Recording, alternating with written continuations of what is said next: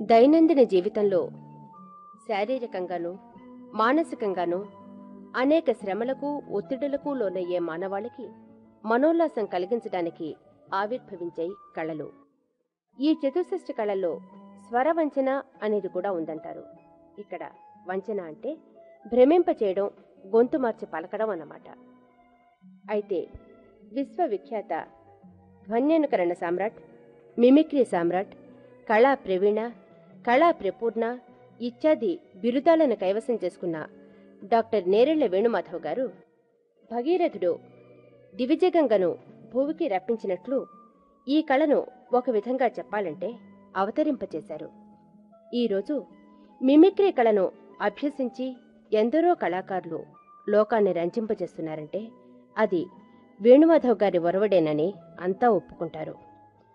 అపురూపమైన ఈ కళ ఒక విందు భోజనంలా ఉండడమే కాకుండా విన్న కొద్దీ వినాలనే ఉత్సాహం పెంచుతుంది. లా ఆఫ్ డిమినిషింగ్ రిటర్న్స్ వర్తించని కళ ఇది ఒకటేనంటే అతిశయోక్తి కాదేమో. సృష్టిలోని ప్రతి కదలికను, ప్రతి ధ్వనిని సునిశితంగా గమనించి అనుకరించి అందులో నుంచి హాస్యం జనింపచేయడం అసామాన్యమైన విషయం, ఒక తపస్సు. ఈ యజ్ఞానికి జీవితాన్ని అంకితం చేశారు డాక్టర్ నేరెళ్ల వేణుమాధవ్. నమస్కారం వేణుమాధవ్ గారు. నమస్కారం శోభాశంకర్ గారు. అసలు మిమిక్రీ అంటే ఏమిటండి? మిమిక్రీ అంటే అనుకరించి నవ్వించడం అని అర్థం. అనుకరించి నవ్వించడం అని అన్నమాట. అవునండి.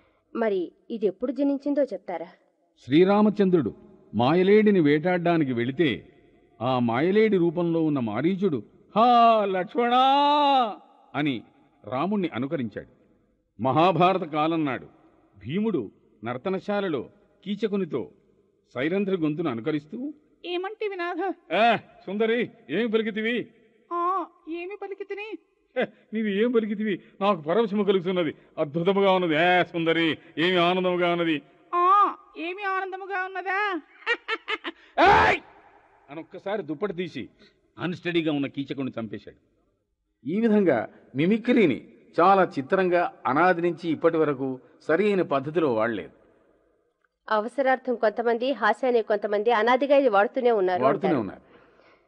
మరి ఒక చిన్న సందేహం, చాలామంది మిమిక్రీ కళాకారులు తమ కార్యక్రమాల్లో, తమ ప్రదర్శనల్లో డాక్టర్ నేరెళ్ల వేణుమాధవ్ గారి శిష్యులమని లేదా ఏకలవ్య శిష్యులమని చెప్పుకోగా విన్నాను. మరి మీకు గురువెవరు?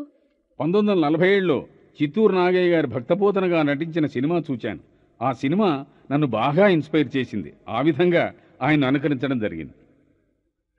నాగయ్య గారి నటన, ఆయన వాచకం అంత కంప్లీట్ గా వారు ఎలా మాట్లాడితే అలా మాట్లాడడం, ఎలా కూర్చుంటే అలా కూర్చోవడం, తర్వాత వీధిలో బజార్లో ఎవరు ఎలా నడిస్తే అలా నడవడం, ఏం చెప్పడం, బుడుబుక్కలు వాడు పెడుతున్నాడు అనుకోండి, అమ్మ పలుకు తెగదమ్మ పలుకు పలకవే పలుకు అని ఇవన్నీ కూడా ఇలాంటివన్నీ చూసేవాడిని. రోడ్డు మీద మాట్లాడుతూ పనికి చెవుడు కాదే, మీ దగ్గర పాల డబ్బా ఉందండి, ఉందండి సాడేది అని ఈ విధంగా రోడ్డు మీద అనేకమైనటువంటి సీన్స్ ఇలా చూసి అలా అనుకరిస్తూ ఉండేవాడిని. ముందు మాత్రం నాగయ్య గారిని అనుకరించాను. నాగయ్య గారు మీకనే కాదు, ఆనాటి తరంలో అసామాన్యంగా ఒక తారాపథానికి చేరుకున్న మహానటుడు ఆయన. అవునండి. ఆయన్ని మొట్టమొదటిసారిగా ఆయన నటనను చూసి ప్రభావితమై అనుకరించానన్నారు కదా, అందులో ఒక్క భాగం వినిపిస్తారా? పానుగంటి లక్ష్మీనరసింహం గారు సారంగధర చరిత్ర అని వ్రాశారు. అందులో సారంగధరుడు అతని మిత్రులు బంతి ఆడుతుంటే బంతి వచ్చి ప్రేక్షకుల్లో కుర్రాడి కణతకు తగిలిందంటండి. తగిలితే వాడు అమ్మా అన్నట్టు కానీ అమ్మా దెబ్బ తగిలి అని రాగలను లేదన్నాడు. మనం ఇంటికి వెళదాం, అమ్మా అన్నం పెట్టమంట, అమ్మా అన్నము పెట్టుమీ ఆకలి కూర్చున్నది, కొంచెము సేపు ఆగుమీ నాయనా అంటామటండి. పద్యానికి రాగం ఉండాలా లేదా అనేటువంటి మీమాంసలో పానుగంటి లక్ష్మీనరసింహం గారు పద్యానికి రాగం అక్కర్లేదన్నారు. నాగయ్య గారు ఎంత అవసరమో ఎంత ఉంచాలన్నారు. ఆ రోజుల్లో పద్యాన్ని రాగాలు అనేక మంది తీసేవారు. ఒకటి రెండు మాత్రం వినిపిస్తాను మీకు. ఒక ఆయన ఇలా పద్యం ఇలా అన్నాడు, వాళ్ళ పుత్తేని అల్లుని నవరాజమేవు మాధుర మధు పిపాసక్త మాధువేను ఏను నివాడ నీవు నాదానవు ఇచట ఎవరు ఎవరను ప్రశ్నలి వేల బాలా ఆ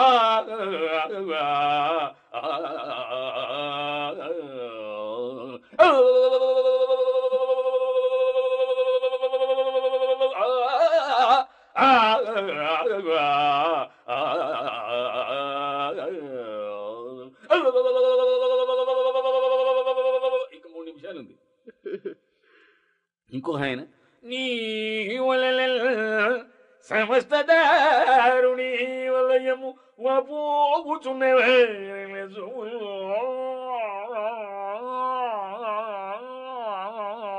ఇంకా 2 నిమిషాలు ఉంది. ఇంకొక ఆయన పద్యానికి కులమ గోత్రమ ఊర పేర ముయినోరు అన్నాడు. ఇంకొక ఆయన లేరా లేరా నీ దూరమ్మ లేరా అని ఆయన పద్యాన్ని కూడా ఆయన కీర్తనలు పద్యాలు అనేక రకాలుగా చదివారు ఆ రోజుల్లో. ఆ పద్యాన్ని ఇలా అన్నాడు ఒక ఆయన, లేవలే కుండియునేవలే అని ఇలా రాగాలు తీసుకుంటూ చదివే రోజుల్లో నాగయ్య గారు ఏం చేశారంటే ఎక్కడ రాగం ఉండాలి, ఎక్కడ రాగం ఉండకూడదు అనేటువంటిది వారు ప్రత్యేకంగా బొమ్మెరపోతనామాత్రుడు సినిమా నటిస్తూ ఉన్నప్పుడు పద్యం రాసేటప్పుడు ఎవనిచే జనించు జగమెవ్వని లోపల నుండి లీనమైనటువంటి పద్యాన్ని, అంటే ఆ పరిస్థితికి ఆ సన్నివేశానికి అనుగుణంగా ఆ భావానికి తగ్గట్టుగా ఎంతవరకు రాగం అవసరమో అంతవరకే తీయాలి, అంతవరకే పెట్టేవాడు. అది ఒక పెద్ద నూతన సృష్టి ఆ రోజుల్లో. మరి యవని జనించు జగమెవ్వని లోపల ఉండు అని అనలేదు ఆయన. అసలు పోతాను అని రాసి ఉంటాడు. మరి అలా నడవదు.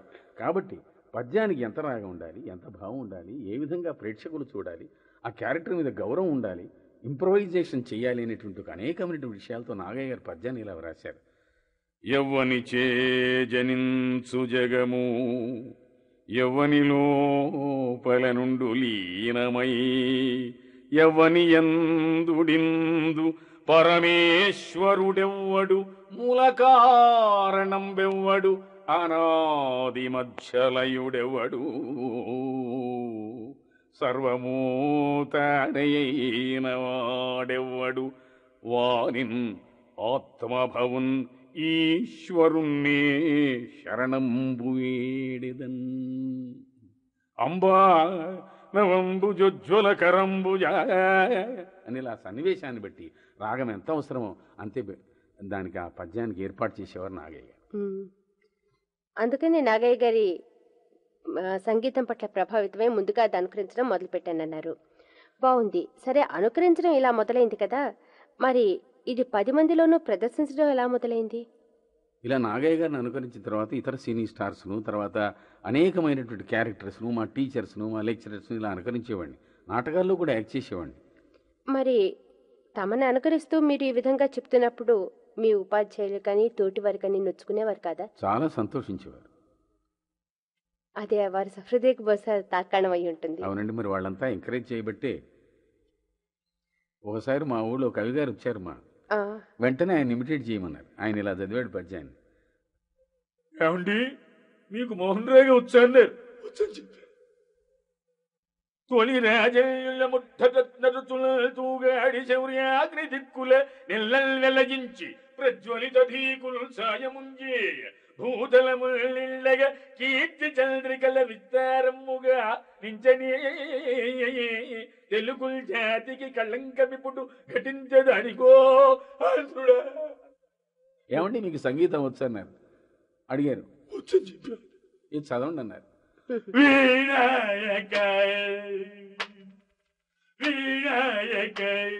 ఏం తాళం ఉన్నారు ప్రేక్షకులతో మొదలు పెడుతున్నాను కాబట్టి ఆది తాళం అన్నాను ఆయన. అనేక మంది చిత్రమైన వ్యక్తులు కనబడుతుంది. రోడ్డు మీద పెడుతుంటే పురాణం చెప్పేవాళ్ళు, హరికథ చెప్పేవాళ్ళు అందరూ కూడా దుర్యోధనుడు ఏ విధముగానైతే ఒలువలు లాగేనో పయ్యదలాగే నీచనటి బంధకిని అని సాధ్విని కరుడయ్యన. పరిసరాల్లోని వ్యక్తుల మాటల్లో చేతల్లో విలక్షణమైన పద్ధతులు తీరుతెన్నులు గమనించి అనుకరించేవారినని అన్నారు కదా. మరి సరదాగా మొదలైన ఈ అనుకరణ మీలో ఒక కళారూపాన్ని ఎలా సంతరించుకుంది? ఒక పరిపూర్ణ మిమిక్రీ కళాకారుడిగా మీరు రూపొందడానికి సహకరించిన సంఘటనలు ఏమిటో చెప్తారా? Drama is imitation of life అన్నాడు. నాటకము నిత్య జీవితం యొక్క ప్రతిబింబం అన్నాడు. ఇలా అనేకం యాడ్ చేస్తూ పోయేవాడిని. అనేకమైనటువంటి నిత్య జీవితంలోని సంఘటనలు, అనేకం చెప్పతరంగానండి సంఘటన ఎన్ని వింటే అవి జ్ఞాపకం అయిపోయావు. ఒక్కసారి వింటే జ్ఞాపకం అయిపోయేది. Sky is the limit. అంచేత దీనికి ఏమిటంటే ఇంకో స్కూల్లో పాఠం చెప్పడం కానీ, ఇక్కడ మెకాలేజ్ చదువులు మరి దీనికి ఏం ఉపయోగపడతాయా? ఇన్నేట్ ఎబిలిటీస్ ఇవి. అంచేత మనం ఎలా డెవలప్ చేస్తే అలా డెవలప్ అవుతుంది. ప్రకృతిలో విన్న ప్రతి ధ్వనిని అనుకరించడం అనేది మీరు సాధన చేశానంటారు. అవునండి. మరి ఇది ప్రదర్శనగా ఇవ్వడం ఎప్పుడు ప్రారంభించారు? అది 1947లోనే మొదలుపెట్టాను. నాటక కళాకారుడిగా మీకు కొంత అనుభవం ఉందని అన్నారు కదా, దానితో పాటు మిమిక్రీ ప్రదర్శనలు కూడా ఇచ్చేవారా? నాటకం వేరు, మిమిక్రీ కార్యక్రమం వేరు. నాటకాల్లో యాక్ట్ చేసేటప్పుడు దాని వ్యవహారం వేరు. ఈ మిమిక్రీ ప్రోగ్రామ్ ఇచ్చేటప్పుడు నాటకానికి దీనికి సంబంధం ఉండేది కాదు. నాకు ప్రైజులు కూడా వస్తూ ఉండేవి యాజ్ అన్ యాక్టర్గా. ఆ స్టేజ్ మీద మిమిక్రీ అయితే ప్రతి చోట బ్రహ్మాండమైన అప్లాజ్ వస్తూ ఉండేది 1947 నుంచే. 1947 నుంచి 52 వరకు అనేక ప్రాంతాలు, Telangana ప్రాంతాల్లోనే I was very popular. 1953లో Garikapati Rajarao గారు all India theatres federation conference and రాజమండ్రిలో బలరాజ్ సహాని గారి అధ్యక్షతలో నా కార్యక్రమం పెట్టారు. అప్పటి నుంచి అందుకుందండి ఆంధ్రదేశం అంతా, ఆ తర్వాత ఇండియా అంతా, ఆ తర్వాత భారతదేశం అంతా. అయితే మనది ఇండియా భారతదేశం రెండు అంతా ఒకటి, తెలుగులోనే హిందీలో అన్నాడు సరదాగా ఇలా చూసారు చేసేవాళ్ళు కాబట్టి ఇండియా భారతదేశం అన్నాను. అలాగే విదేశాల్లో కూడా ఇంగ్లీషు, ఉర్దూ, తెలుగు రావడం వల్ల మేము విదేశం అంతా, ప్రపంచం అంతా తిరిగే అవకాశం కలిగింది. సరే, ఈ ప్రశంసల పరంపర, ఈ ప్రదర్శనలు ఇవన్నీ కూడా మీలో ఒక పరిపూర్ణమైన కళాకారుడిని రూపొందించడానికి సహకరించాయన్నారు కదా. అవునండి. మీరు జాతీయ స్థాయిలోనే కాకుండా అంతర్జాతీయ స్థాయిలో కూడా అనేక ప్రదర్శనలు ఇచ్చారు కదా. అవునండి. 3 సార్లు ప్రపంచ పర్యటన కూడా చేశారని విన్నాను. అవునండి. అందులో మీకు మరుపురాని సంఘటన అంటూ ఏమైనా జరిగిందా? 1971లో యుఎన్ఓకి ఆహ్వానించారు నన్ను.